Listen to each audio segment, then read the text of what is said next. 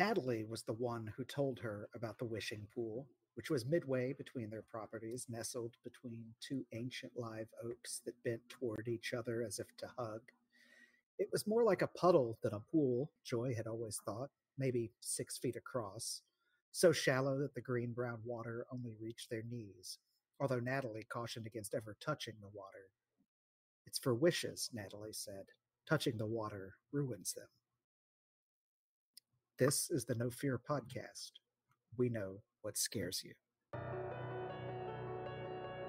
I'm Matt. I'm Mel. And I'm Lisa. And this is the No Fear Cast, the podcast where we dissect horror and all the things that scare us. This is the 9th episode of Season 7, and today we are continuing our discussion of another master of horror and one of our podcast favorites, Tananarive Due. So join us as we talk about one of her short stories, The Wishing Pool. So as Lisa mentioned, this particular season, we've been doing a lot of Master of Horror episodes, which we've done a few in the past. And that's where we focus on someone who is pretty well known in the horror genre, whose work that we like. And our latest Master of Horror we have been discussing is Tananarive Due. So if you want more general information about Due's career and some of our favorite books that she's written, check out our last episode. If you've listened to the last episode, then you're going to get a little bit more about Tananarive Due's work, because today, as Lisa mentioned, we are talking about one of her short stories, The Wishing Pool. Now, listeners, you can find this story online. This story is from 2021, and it was published in Uncanny Magazine and also read on their podcast. So if you search for the Wishing Pool and Tananarive Due's name, it will take you to the Uncanny Magazine printing of the story. The other thing that I wanted to mention in this intro part before we get into the story is that Due has a new book coming out pretty soon. She actually has 2 new books coming out this year. On April 18th, I guess it would be her second short story collection, but her first new book in 7 years. The Wishing Pool and Other Stories will be out. I am assuming that since a lot of the stories in this collection, there are going to be new stories in it, but there are several stories in it that have been published elsewhere. I'm assuming the Wishing Pool of the title is this story, The Wishing Pool. I am super excited and looking forward to that book. I probably need to go ahead and put in a pre-order for it. And then I also just wanted to throw out there, because I don't think we mentioned it in our episode on her in general, that her book, The Reformatory, comes out later this year, I believe on October 31st, which, if it sticks with that date, is such a perfect date for a horror book to come out on. So I guess I'll start us out with just a very brief summary of the story. I'm not going to go through all the detail, but just a general idea, listener. So if you decide to wait to read the story, or if you don't mind getting spoilers first and you listen to the episode, you'll at least kind of get a gist for what we're going to be talking about. So The Wishing Pool follows the character of Joy, and we're focused on Joy in this story, but she also has a brother, Jesse, and they are dealing with an aging parent. So their mother has passed away prior to the story, and their father's taking it hard and also having memory issues. And he doesn't want to be in the house alone, and so he's taken to basically living in this cabin they used to use for vacations. And while Joy is going to the cabin to see her father and see how he's doing, and so she can talk to her brother about what to do to help him, she starts remembering a friend of hers named Natalie, who would be in a nearby cabin. And when they were kids, they would play together. Natalie showed her this kind of almost pooling puddle on the ground, basically, that she calls the wishing pool, because she said if you threw a penny in and made a wish, it would come true. The children make wishes, and the wishes are not perfect, I guess you would say, and are kind of disturbing, because this is horror. And then the story kind of ends with Joy dealing with this temptation of a wishing pool as an adult in her current situation. I've read The Wishing Pool now, I think 3 times. I guess it was like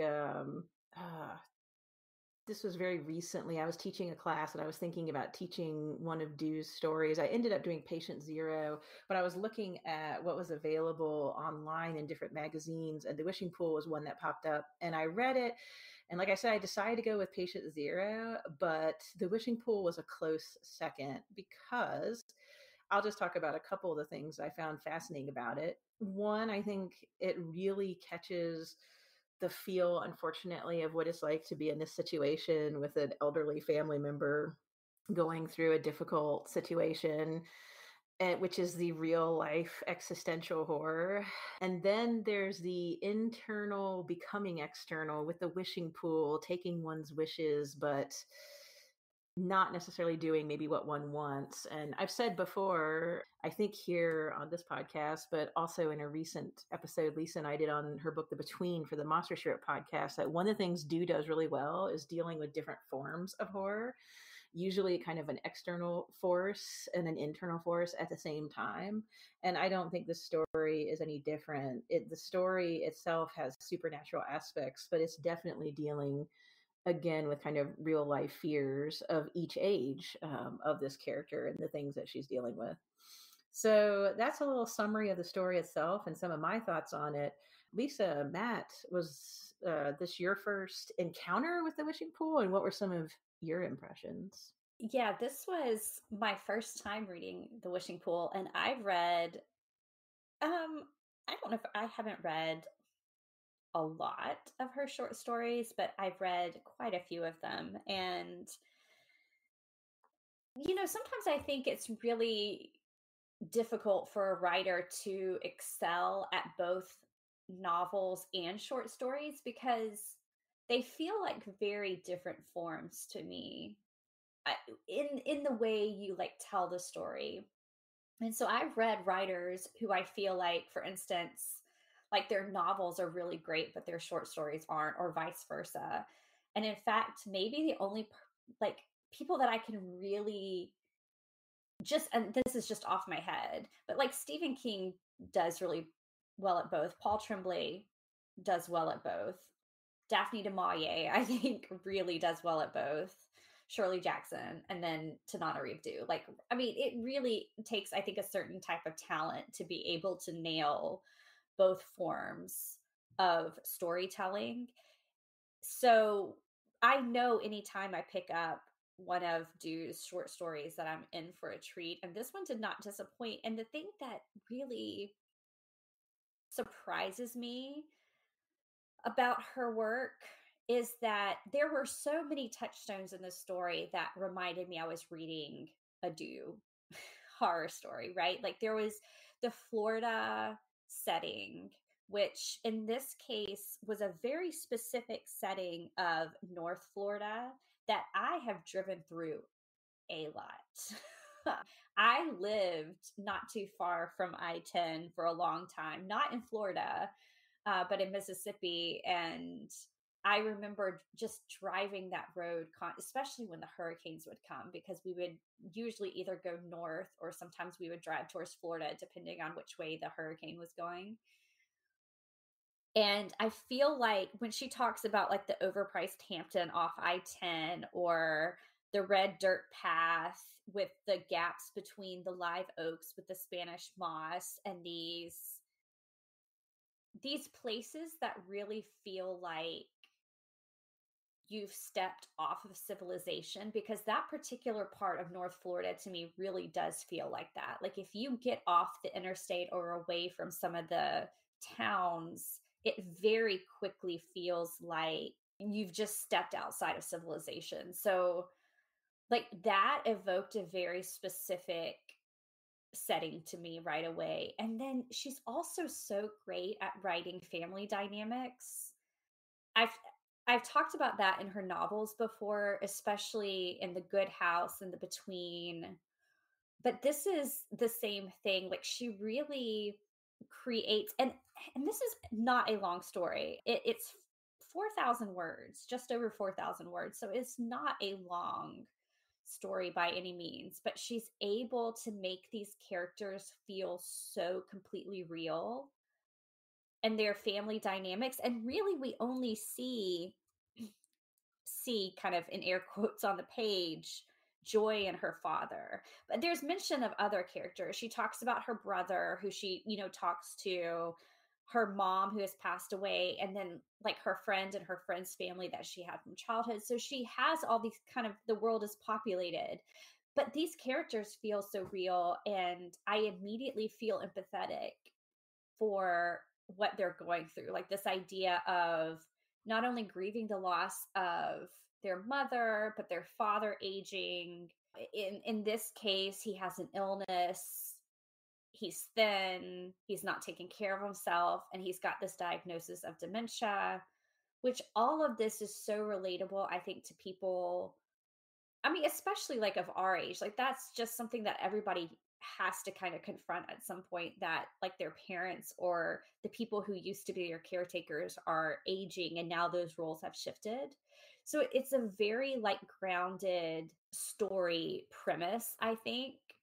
But and she does that in other of her works too. But the thing that's so remarkable about this is all of her short stories also feel very different to me.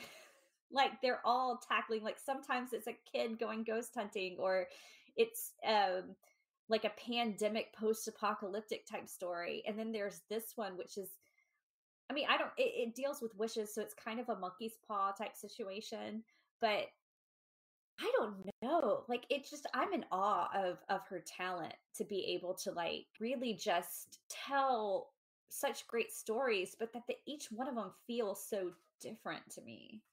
It's a wonderful thing to experience as a reader. Well, I completely agree with what you're both saying, but I guess to back up to answer your first question, Mel, this was also my first time reading this story. I had not read it before. I did end up reading it twice to prepare for the podcast. Once kind of for initial impressions, and then I went back and reread it a day later just to kind of revisit it. But yeah, Lisa, what you were saying about the talent that it takes to be so good at both short stories and longer form fiction like novels. I mean, I agree that those really do feel like two separate talents, if you will. I mean, obviously both are creative writing, but the short story and even the novella, by nature of it being so much shorter, is almost a different beast in some ways. And I was pretty floored by exactly what you were pointing out, how fully realized these characters felt in such a short amount of space. I mean, 4,000 words is tiny for a short story. I mean, we're talking like maybe 12 pages if you were to print it out on 8.5 by 11 paper. So, I mean, that's not a long story by any means. And I think that part of how they felt so fleshed out was because she did focus in so closely on really just two main characters, with others kind of coming and going almost in kind of Joy's mind, if you will. But I mean, just to be able to give you such an insight into a character's thoughts and motivations and inner workings in such a short amount of time is quite frankly really impressive. I mean, I've really been stunned by a lot of stuff of hers that I've read, but this one in particular, just the depth that it got to in such a short amount of space was really really impressive. And I don't know how much we should say spoiler alerts with talking about this, because I feel like we do have to kind of talk about the entire story. But as I was reading this, I felt like there were two things going on. Mel, you mentioned that kind of existential dread, the fear of watching a parent get older and age and become less and less the person they were due to either physical weakness, or in this case mental weakness as well, a bit of dementia, as well as some, if I recall correctly, unexplained but some sort of very serious lung condition. I presumed cancer, but I don't think the word cancer was ever actually said outright, if I remember right. But on top of that, you've also got this entire trope of the wishing pool, which really is, and this is why I kind of wanted to mention, spoiler alert, those of you that are wanting to read this, I will post a link to the article or the short story in the show notes, the exact same one that we used to read this. So if you do want to go read it, pause now, then come back after you've read it. But I mean, this, even from the beginning, I could tell kind of where it was going. I felt like, oh, this is a play on the monkey's paw trope. And even knowing what it probably was the first time I read it, I still was just really impressed with how well she drew it out and tied those two themes together so very well, so that you're dealing not just with the existential horror of watching a parent age and decline, but also the real horror of these wishes that seem to be granted, but not quite in the exact way that was asked for. And when we get to sort of the climax, I kind of knew what was going to happen, but I couldn't completely predict it. And then when we finished the story, I said, wow, I mean, that was, even knowing what was probably going to happen, it still hit me like kind of a gut punch, because it was just so sad. And I am being slightly vague here because I want to give us a little more room to discuss. We're still doing opening impressions here, but yeah, I just overall I was just really really impressed by this story. Yeah, I agree with what you guys are saying about it. As you were talking, I could only nod because I totally agree that her mastery of novels and short stories and family dynamics and character development are all excellent. I mean, I was struck by that again when I was rereading the story for this episode, is that when I thought back on the story, I thought it was longer than this, because when I was thinking back on it, I was just struck by the relationships that we get. I mean, literally, Joy is kind of driving in her car and having memories, as you mentioned, Matt, and that gives us a lot of like the character development. But then just the brief interaction, I guess I don't know. Brief maybe is not the right word, but it's not very long before her father goes to bed. But she gets there, and they're not together very long, talking until he gets tired and has to go to bed. She gets a feel for the fact that this is a pretty bad situation. That she's debating taking him to a hospital or something, like not leaving him in the cabin. But the thing that I thought was really remarkable this time around is like how I had kind of remembered it as this a little bit more like information about the parents. But reading it this time, I was like, oh, we really don't see the mom much at all, except like a couple times when they're kids, the parents come when they need them. The information that we get is from the conversation between Joy and her father, because he thinks he's forgetting things about his wife, which is so painful and so hard to read. And she finds out that she supplies information with the mother's name, as the mother's first name is the same name as Due's mother's first name, but she provides a name, and she's telling him different details. It's really not that much, but it paints such a picture of these close family dynamics. Even just mentions of when they would get in trouble when they were kids, that gives even more pictures. Like the details that she provides are just the ones to make me think later on that I like knew these people so much better than I actually did. And I have to say too, like just personally, having gone through witnessing what conditions like dementia can do to my grandparents, I witnessed a grandparent keeping a notebook to write stuff down in every time they remembered. And it really hit me hard when I got to the part where her father has been keeping the notebook to remember his birth date and to remember names and his grandkids' names and things like that, because just the details, what was going on, it's not a whole lot, but it's enough that you totally get the picture. And I think that's an interesting, it's a short story, a very short story, but it's powerful enough that you kind of, when you think back on it, you remember way more than it was actually on the page. And I like the way the wishing pool was introduced too. Matt, you were talking about how it kind of reminded you of the monkey's paw type situation, but then it makes perfect sense why adult Joy would go to the wishing pool, even though she doesn't know if she believes if it's real or not, because of the uncanny and disturbing experiences that she had with it when she was a kid. And so we not only get Joy in this moment trying to get to her father and help him, but we get to learn about Joy's kind of journey to this point and like what she was like as a kid, even. Natalie and her family are barely in the story, but you feel like you know so much more about them too. So yeah, I mean the character development in this story and the strategic placement of the details, because there's not that many, so you got to put them in certain ways to kind of paint a picture. It's yeah, I mean I feel like I'm just agreeing with you guys, but everything from setting to character to dynamics to even the horror themes of it just work so well. It's like clockwork, basically. I feel like we're all three just making a case for why we're talking about Due as part of our Master of Horror series, because I mean, she really does just have a mastery over all of these things. But I do think, since this is a horror podcast, that we do need to talk a little bit about the wishing pool aspect of it, because that's where the kind of, if you want to call it like a supernatural horror element of it, lives. Obviously, there's a lot of real world horror in this, as there is in a lot of Due's work.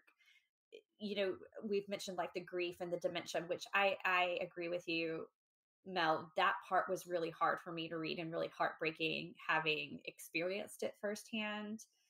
It's something that is just devastating.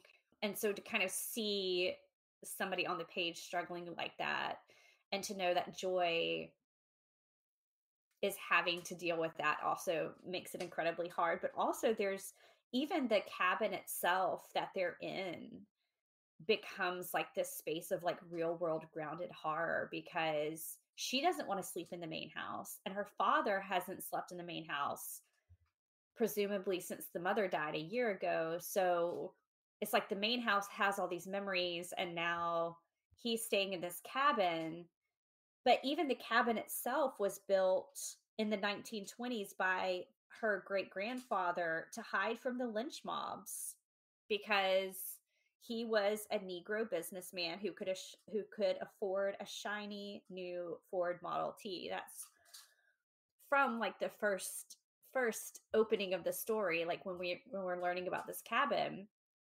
And you know, so there's a lot of that kind of real world horror that's buried underneath everything that's happening. But then we have this supernatural aspect of the wishing pool. And listeners, as Matt alluded, we're at this point, here be spoilers, so just know that that's what we're going through. When she first learns about it, she learns about the wishing pool from Natalie.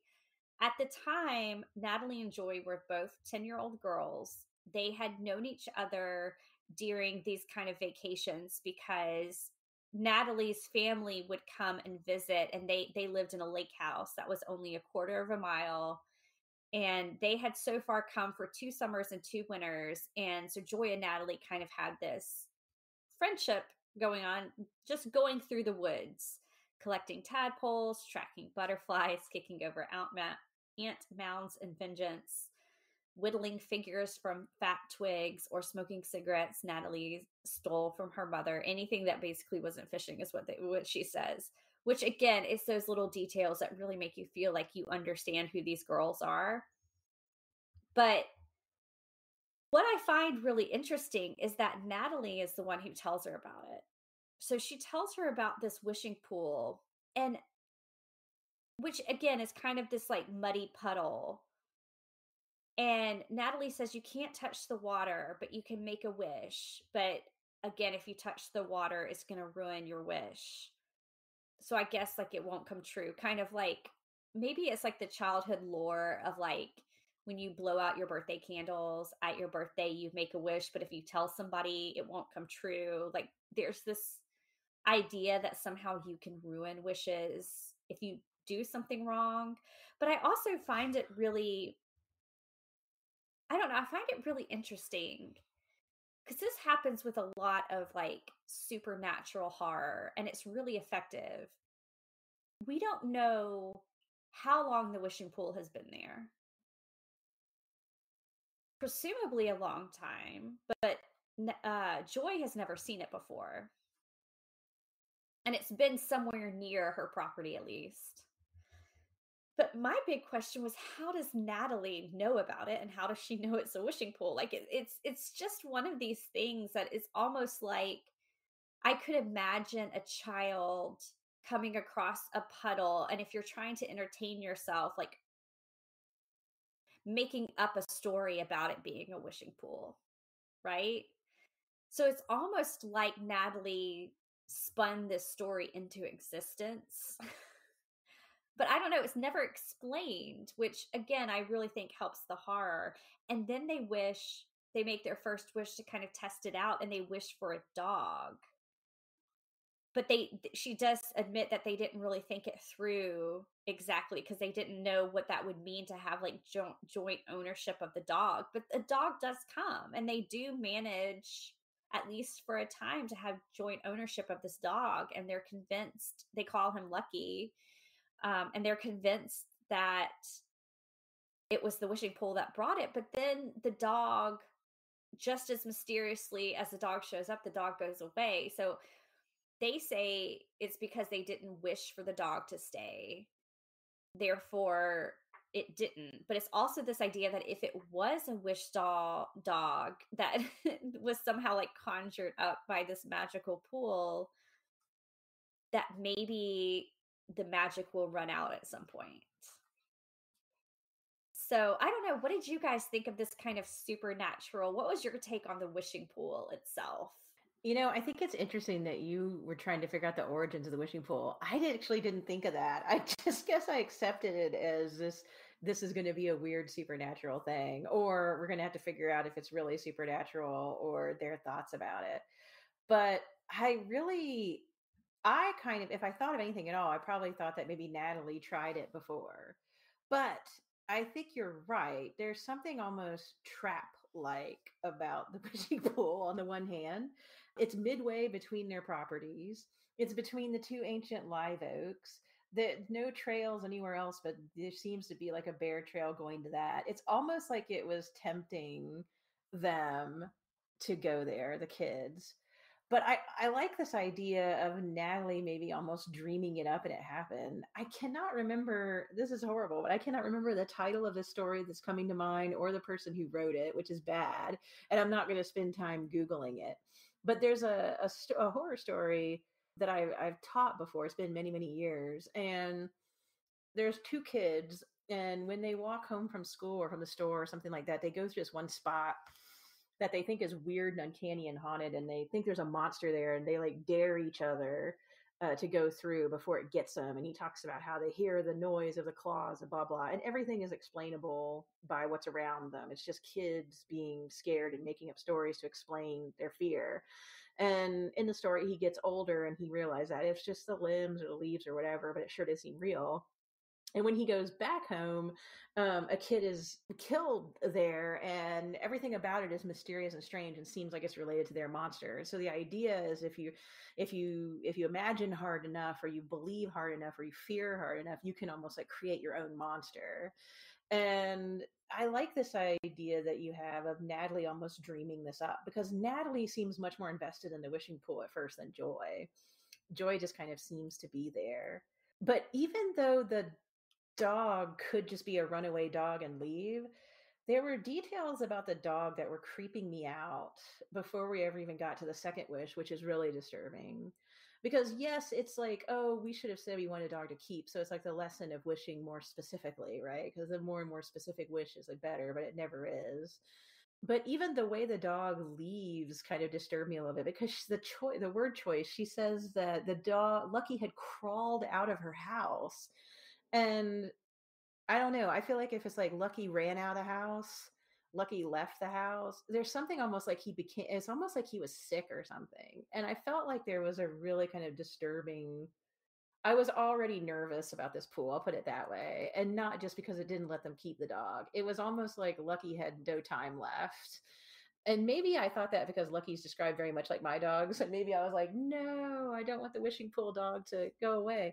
But I was already creeped out. And then when Natalie makes the wish for her parents to get a divorce because her parents argue so much, we find out later that the reason that Natalie and her parents don't come back to the cabin anymore after that is because they were in a wreck and Natalie's father died. And so there was a split in the family. And so, at the end, before Joy becomes an adult, or when Joy is an adult, she's like, as an adult, Joy has told the story often with a breezy air, never confessing how she walked far of our way to avoid the wishing pool ever since. How maybe it was the wishing pool, not the boredom of fishing that had soured her on visiting a cabin with her parents after she graduated from high school, how the wishing pool had ended her childhood. So, I mean, you could say that these things are happening are just real life things that kids have to deal with, and that ends your childhood and you become an adult.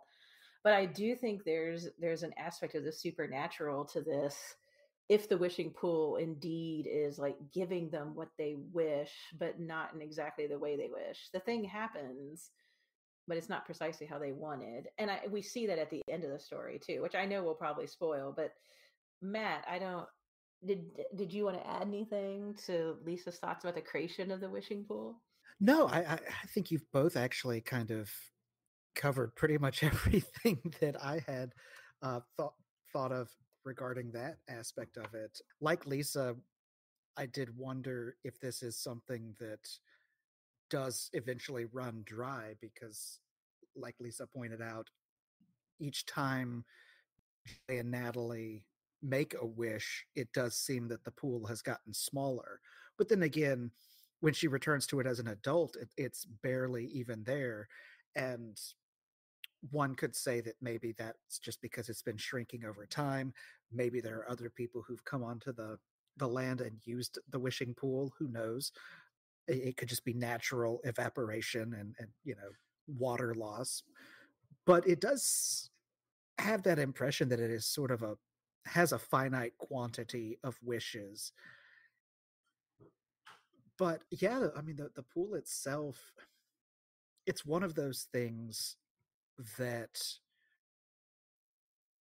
like, as I was reading it made me start to question, okay, well, how would I try to get around the pool's obvious, I mean, literalness, but not even just literalness. It takes your wish literally, but you have to be extraordinarily specific because I went back to the place where in the story where Natalie wishes for her parents to get divorced, and her exact wish is, please let my parents split up, which, as you said, Mel, the death of her father is splitting them up.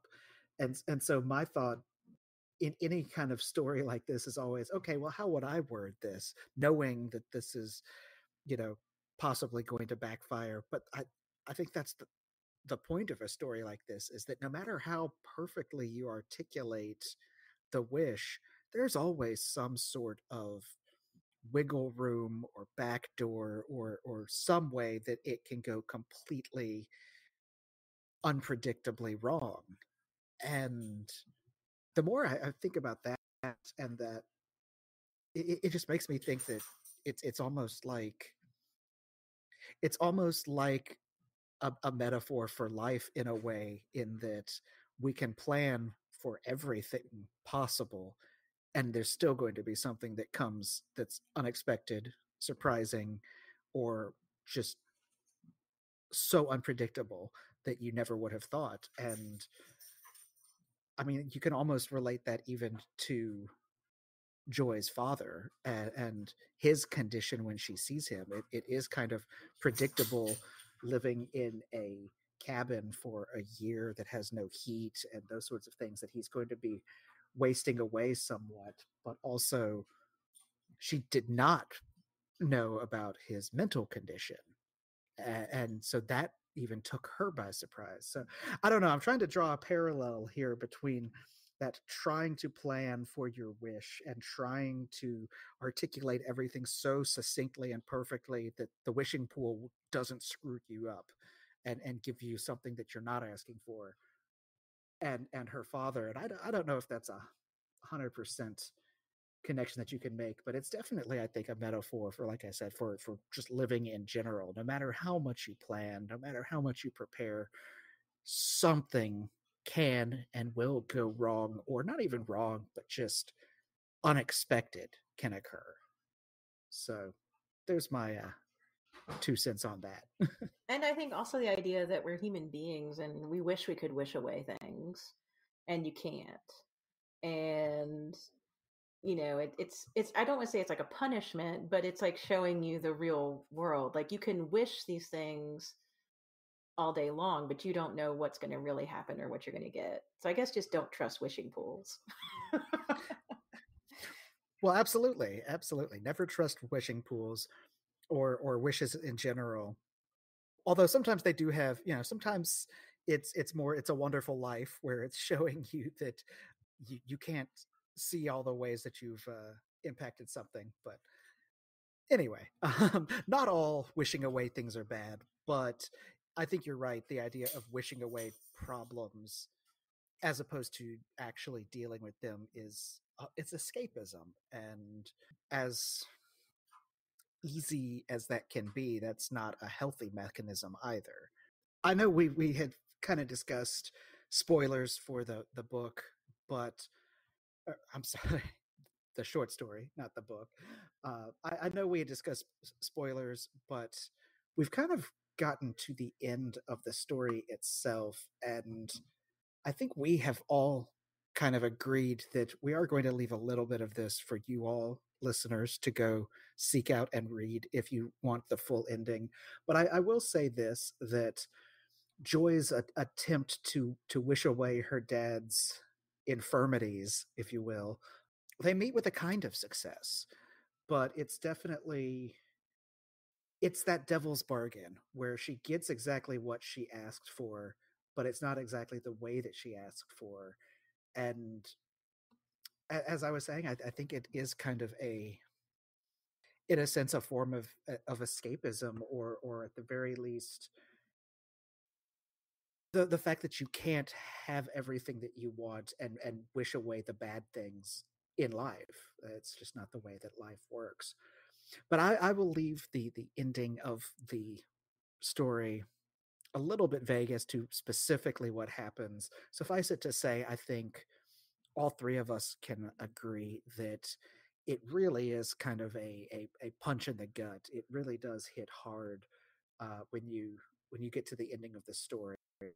And it ends very abruptly almost, but it also ends in kind of the perfect place because you see the exact outcome of Joy's wish as an adult for her father to be happy and healthy. So if you listeners have read this or do read it based on our recommendation and have your own thoughts that you want to share with us, we would love to hear from you. We love hearing and interacting with you. We're at No Fearcast on Twitter and Instagram, and we have a Facebook page as well. Our email is nofearcast@gmail.com. And if you love what we're doing, do consider supporting us on Patreon. We have put a temporary pause on new mini episodes from the Patreon, but there are 6 seasons worth of older mini episodes for those of you who have not donated to go back and work your way through. And quite honestly, some of my favorite things that we've done have been some of these mini episodes. Nothing against the main episodes either, but I've had a lot of fun doing those mini episodes for the Patreon as well. But we totally understand if a financial donation is not something that you're capable of. So if you want to help us out but can't afford it, just rate and review us on whatever app you're using to listen to us. That really does help other listeners find us, and it really is an important thing for us. Our theme music is by Nicholas Gasparini, and we will be back in 2 weeks with a brand new episode.